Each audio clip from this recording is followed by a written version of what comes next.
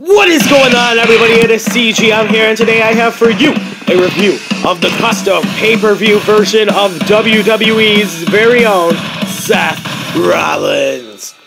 Now, guys, this was part of the Elite Series 37. This is a custom figure.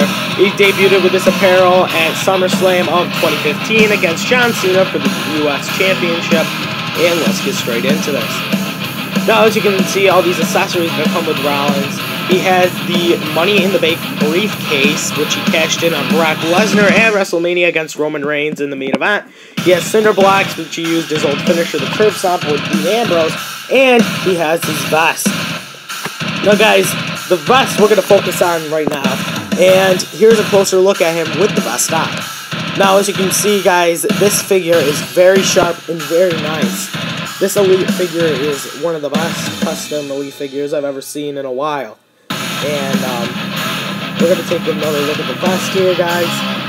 As you can see, it's got like ribs over in his area, whatever you want to call it. And then over here we have on his back little knobs, so it actually sticks to him, on him, so that's pretty cool. We have the cinder blocks and the Money in the Bank briefcase, another closer look of that right there. And we have Seth Rollins getting ready to do an old finisher, the curb stomp. Now I'd like to show you a 360 view of Seth Rollins. Now, as you can see, it looks pretty detailed, pretty nice, guys. He has his tattoo on the back. He's got his boots painted all white and gold. He's got his pants white and gold, the belt thing. It's nice. Now, guys, if you do go on to enjoy more WWE videos by me, please be sure to like and subscribe. And be sure to follow @Cooks Custom Toys on Twitter.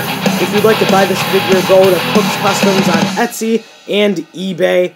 And I'll catch you all in the next one. Peace.